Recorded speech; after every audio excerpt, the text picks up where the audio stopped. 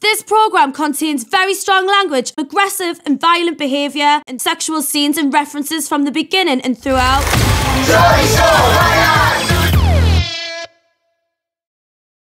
I just need to know, like, exactly how you feel about Sam, because, like, I do like him and I could, like, see things going quite far between me and him, but obviously, like, I would never want to upset you and, like, kiss him and stuff in front of you, so I need to know exactly how you feel. Today is the first day that me and Sam have spent some proper quality time together, and Chloe's asking us if I like him. It's too early to say if I do or not, and I'm a bit confused with the whole situation. I feel like I do like him, but because I didn't know how you felt, I've been a bit held back.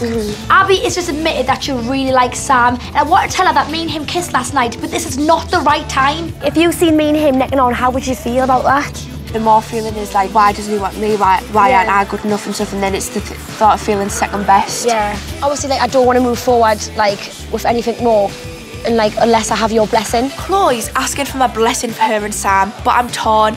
It would be hard to see them together, but the fact that she's asked me before she goes there means a lot. I would never tell you what to do, and if you want to pursue it with him, then you can.